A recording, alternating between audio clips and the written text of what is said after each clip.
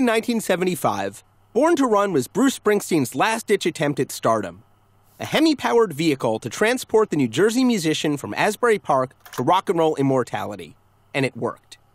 Originally envisioned as a song cycle representing a summer day from sunrise to moonrise, the album would carry Springsteen and his motley crew of beach bums around the world.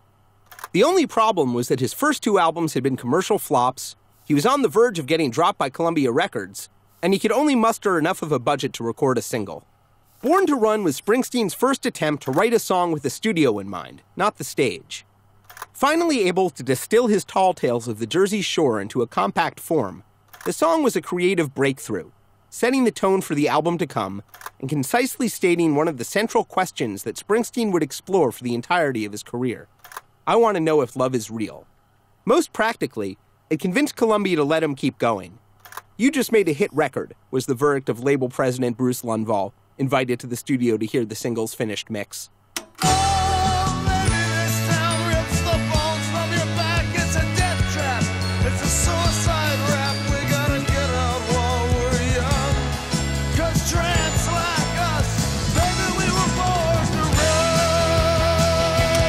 Thunder Road, the album's opening track, connected to Springsteen's original day-in-the-life song cycle.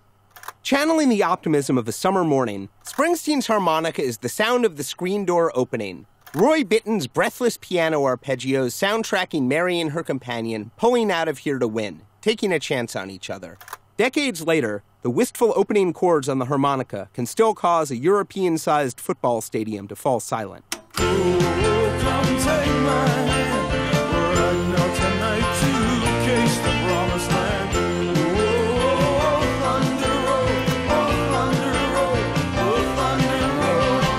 It's apt that the story about the E Street Band, 10th Avenue Freeze-Out, resulted in one of the album's greatest legends. Working with renowned session musicians the Brecker brothers, Springsteen was struggling with arrangements for the horn part. Grafting in future E Street Band guitarist Miami's Steve Van Zandt, Springsteen's longtime friend and de facto consigliere, Van Zandt told the Breckers to put their charts away and sang new parts for each player, with exact timing, phrasing, and inflection. Hearing it recorded as Van Zandt dictated, Springsteen responded, "Time to put the boy on the payroll."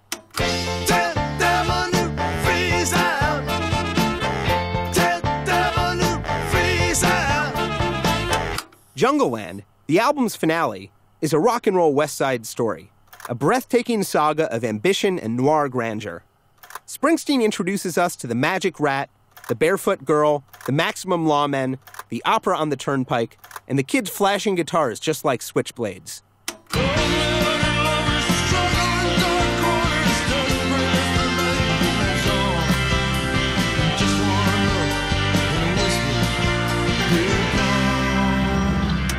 The one indulgence on the record, Jungleland runs well over 9 glorious minutes, leading to what Springsteen himself called Clarence Clemens' greatest recorded moment, a sax solo for the ages.